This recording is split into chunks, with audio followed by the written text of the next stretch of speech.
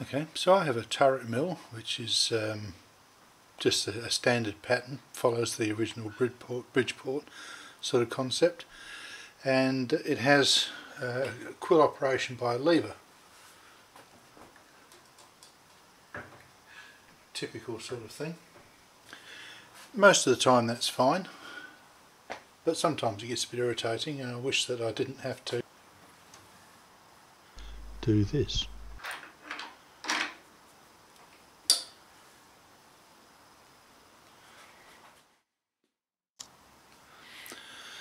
Okay, so instead of using the lever, which has to be repositioned to change its operating arc, which gets a little bit awkward, I've seen people switch over to replacing the lever with a steering wheel. I thought I'll give that a try, but the ones I've seen advertised as a complete kit, $150 US, I'm in Australia, add shipping, very expensive. But I was able to find a steering wheel on eBay for $20, and I thought, that'll do, we'll give it a try.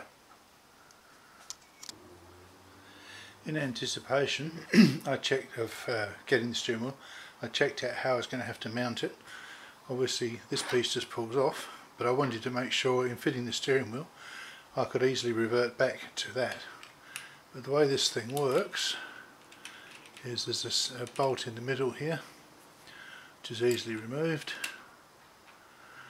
and then that gives me the opportunity to mount the steering wheel on there and put a bolt through here to hold it on so it doesn't come off. That's what I decided to do. The steering wheel that I bought was branded Momo, but it doesn't have a look and feel of a quality item, so I'm guessing it's some sort of Chinese knockoff. Anyway, it came with a horn button, of course, and some wires. I'll be throwing those away. But the most important thing is the mounting flange is flat with just a regular 6-hole pattern, so it should be pretty easy to match up to a hub that I'll knock up out of a piece of some scrap steel that's lying around.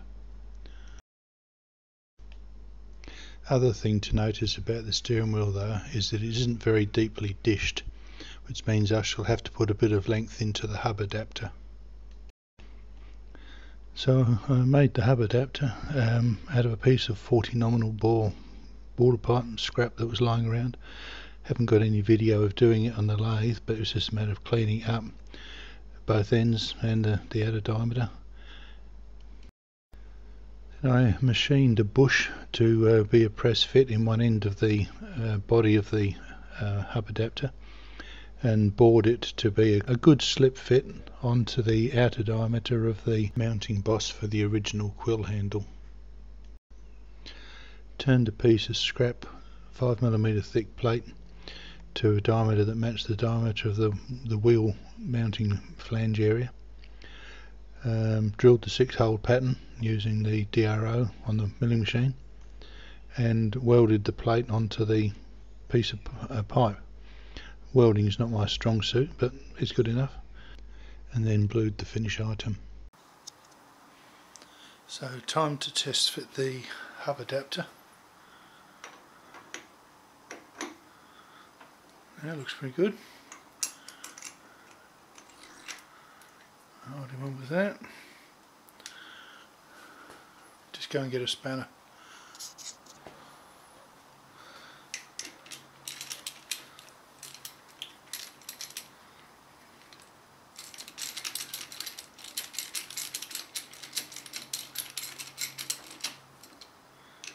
Just nip it up.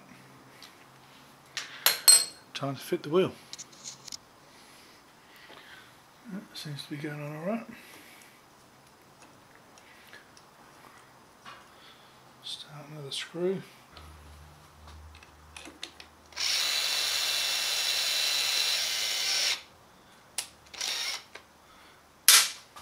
Great.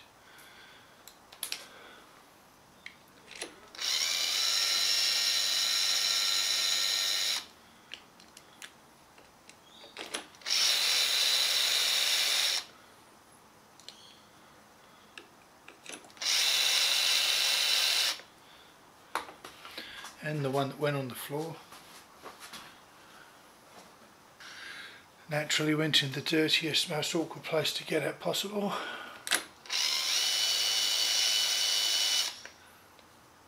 Alright, let's tighten them up.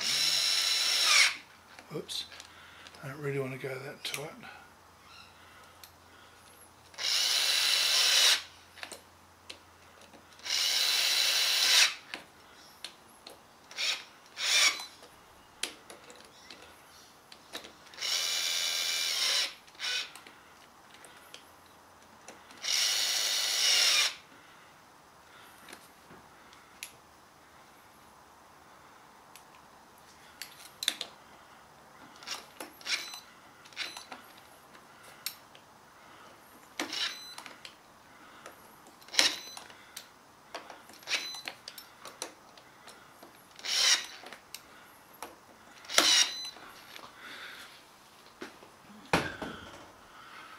Alright, let's see if it works.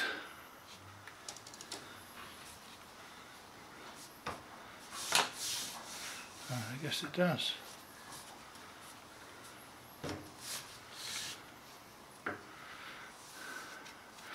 Interestingly, though it looks large, it is in fact a slightly smaller diameter than the original single knob, single lever handle. Still, I can imagine there'll be cases where I need to take it off and revert to the original. So, quite pleased with the way that turned out. And as you can see, there's plenty of clearance between the back of the quill wheel and the lever that's used for selecting the low range. Well, that's the end of my first YouTube video. Thanks for watching.